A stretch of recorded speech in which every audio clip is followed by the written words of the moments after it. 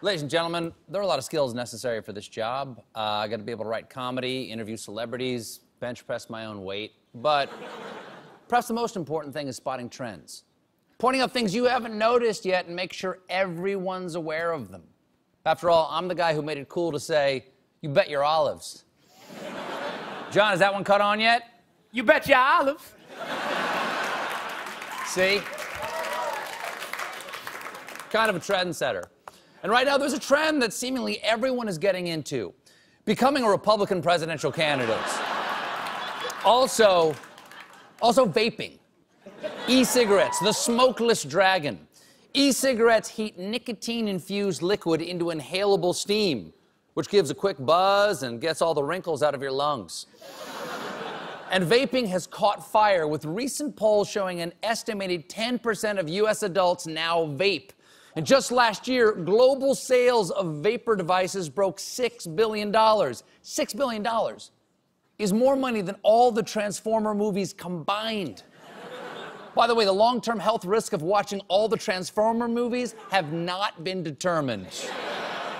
Best of all, vaping can make you feel young, because e-cigarette makers are allowed to advertise to anyone on TV, which has led to ads like this one for Juul Vapor.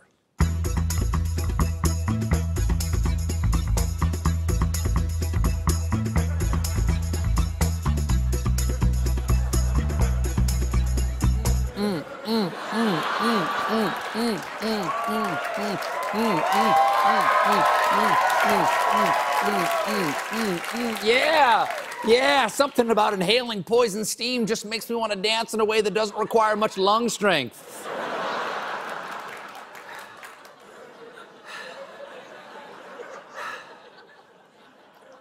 And it's not just ads featuring hip young triangles that appeal to the youths. So do vape flavors like cotton candy, gummy bear, and Skittles. Yes, Skittle Vape. Huff the rainbow.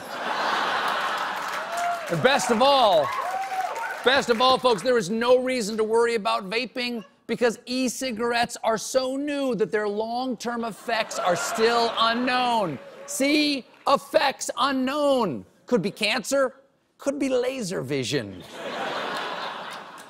Now, personally, I've never vaped. Alcohol has always been my preferred method of getting a headache and throwing up.